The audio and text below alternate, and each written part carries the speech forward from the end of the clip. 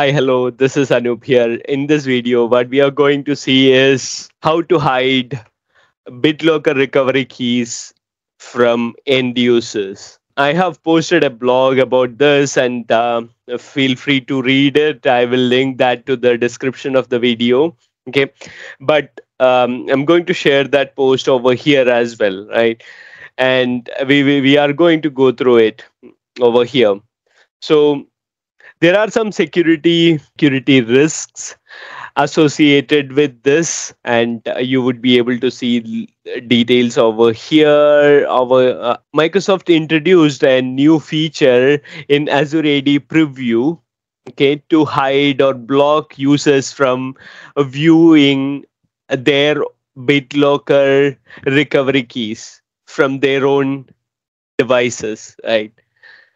So normally what users can do is users can log into myapps.microsoft.com portal and go to devices, okay, over here, devices, and they would be able to see if they go to devices, they would be able to see the BitLocker keys, okay, and if you want to hide this or if you want to block this permission from end users, at the moment, what you need to do is there's only one way while recording this video.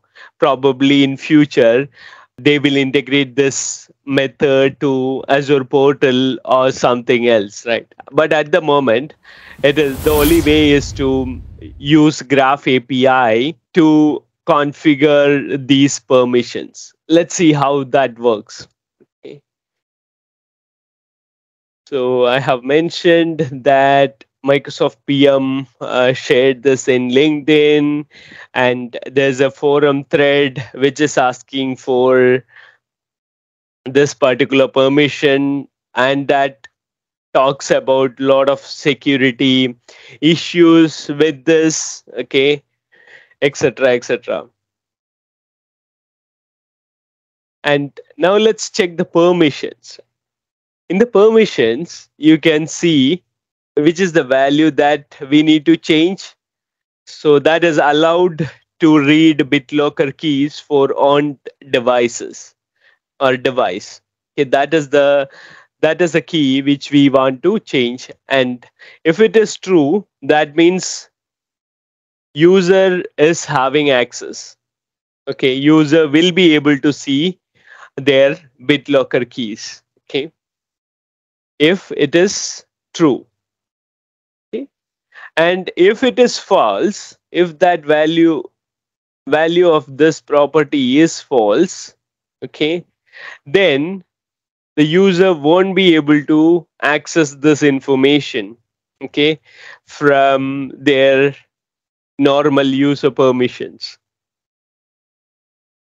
How to achieve that, how to change this value, or at least first how to check the value, what does it set?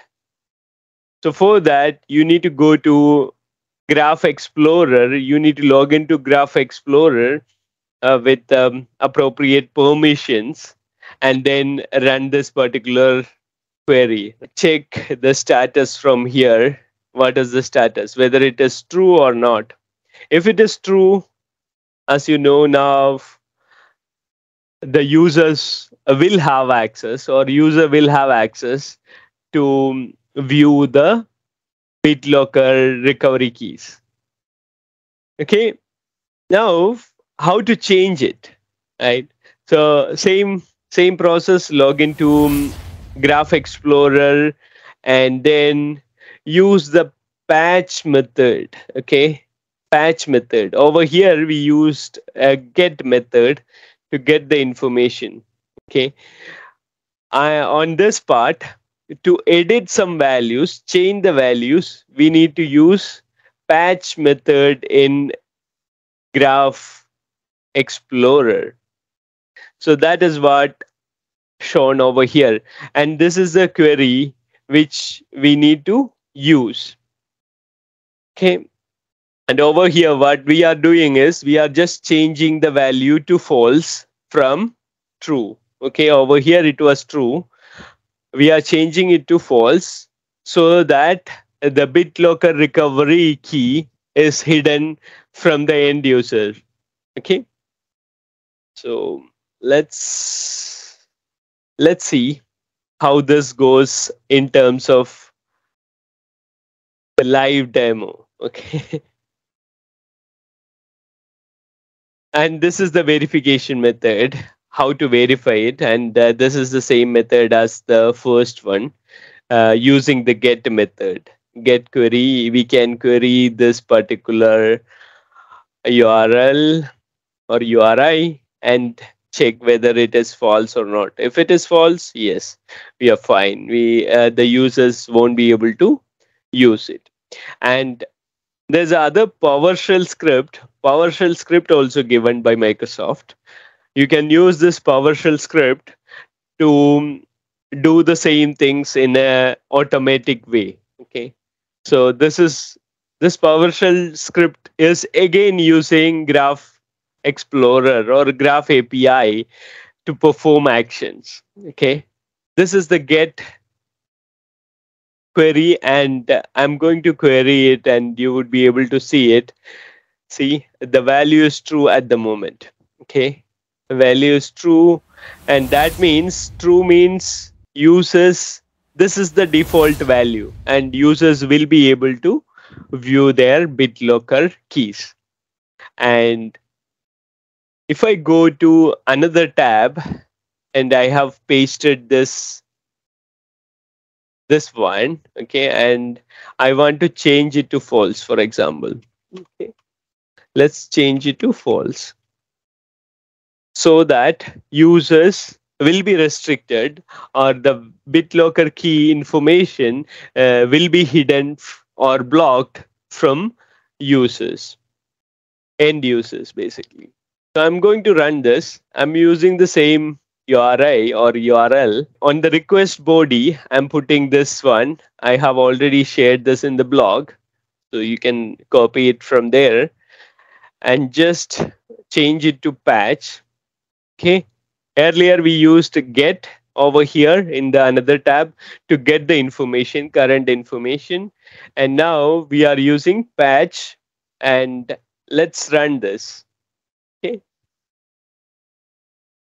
So it says 204 means it worked, the changes worked. Okay. And you would be able to see the results over here. So if you run it again, now remember this is true now. Allowed to read BitLocker keys for owned device, value is true at the moment. We changed it to false over here. Now let's verify whether that change got applied or not. Okay, so click on run and you can see it has changed to false now. Now this means users are not allowed to view their BitLocker recovery key. Okay, so hopefully this was helpful. Thank you all for watching. See you next time. Bye bye.